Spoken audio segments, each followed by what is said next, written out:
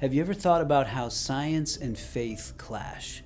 And have you ever thought about how that conflict affects your values and your path to success?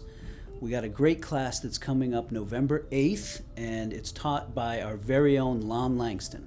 Hey guys, my name's Langston. My family and I have been involved here at Community for over 15 years, and as Glenn mentioned, starting on November 8th, I'm going to lead a new course which is all about curiosity. So Charlie Rose said a couple of days ago that curiosity has been my best friend.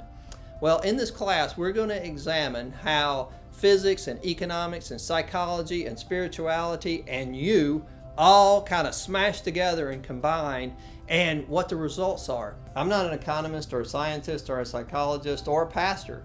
I'm just a guy who's curious about how these things work together or work against each other, but how we can create significance and supernatural peace and positive impact in our lives, given that we have to deal with the convergence of all these things.